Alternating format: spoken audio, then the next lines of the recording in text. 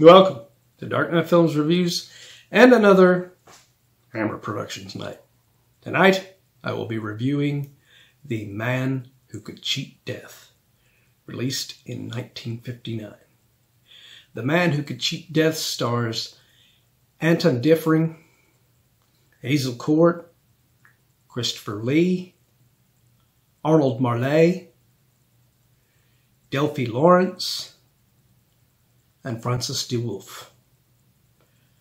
The Man Who Could Cheat Death was directed by Terence Fisher. Now this one was written by the amazing Jimmy Sangster, based on a novel named The Man in Half Moon Street, which was written by Barry Lyndon.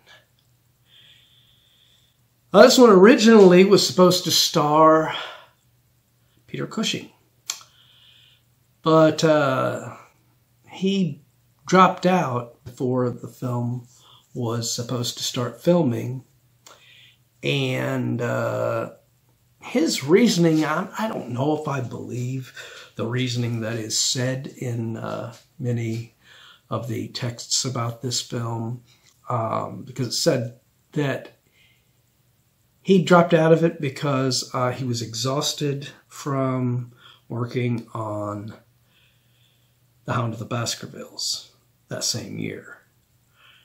And don't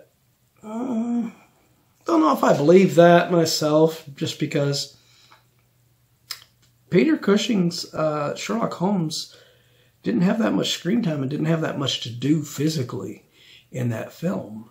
Hell, Andre Morell's Dr. Watson had more screen time than him in that film, and did more in that film.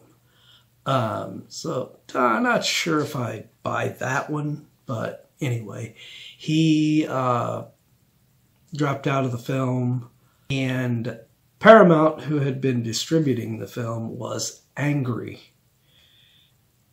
because they lost that actor. So they relegated distributing this film to double features.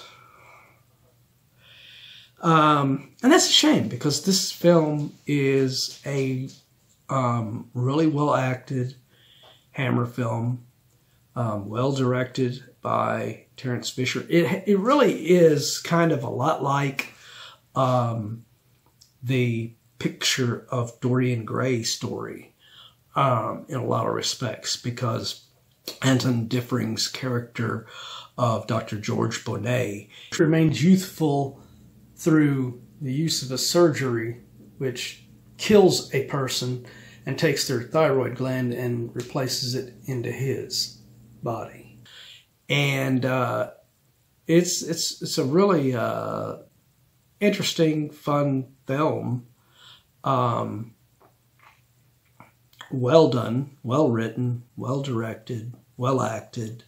Performances, especially Hazel and Christopher Lee, are pretty damn good in this, as is Francis de Wolff as Inspector Laprise. Now he is, I've always liked Francis de Wolff, but in this one he got a pretty damn good role in this, as is Christopher Lee playing Dr. Pierre Gerard. He is playing, which he didn't get to do that often, he is playing a good guy in this. Hazel infamously did a topless scene in this film, which was released in the European versions of the film, but never made it to US and UK prints of the film, which is unfortunate. You hate to see any, footage end up being on the cutting room floor, and at this time, a lot of films through Hammer and a lot of other British companies were doing these European kind of cuts, in which they would do more provocative stuff in the film that wouldn't be seen by US or UK audiences. But most of these films that did those European versions of the films, most of them, much like this one, those versions of the film are no longer available, unfortunately. But Anton Diffring as George Bonnet, he gives a okay performance. He's never been one of my favorite of the actors in British film. I've seen him in a few films, and he's okay. This film probably would have been much, much better had Peter Cushing actually played this role in the film. But he didn't, so what are you going to do? But if you can find the movie and everything and watch it, I mean, it's got a good story, and it's well directed, like I said, and the other performances, like I said, of Hazel Court, Christopher Lee, Francis de Wolff, are good enough to keep you into the film, especially getting to see Christopher Lee playing a good guy, which, like I said, he didn't get that many opportunities to do that. So any films where he's playing somebody like that, cherish them. So I will give The Man Who Could Cheat Death from 1959, I will give this film a 7.8 out of 10. If you've not seen it, I would suggest you check it out. It's a decent Hammer film. But if you have seen it, what do you think? Do you agree with my review? Do you disagree?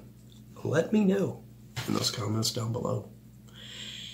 And as usual, if you enjoyed this video, do not forget to like, share, and subscribe. And don't forget to click that bell icon so you can be notified about future videos. And while you're by the subscribe button, don't forget to click that join button and become a Dark Knight fan. Anyway, hope you have enjoyed this video, and I hope you will join me tomorrow for another action movie night. Anyway, hope to see you then. Thanks for watching.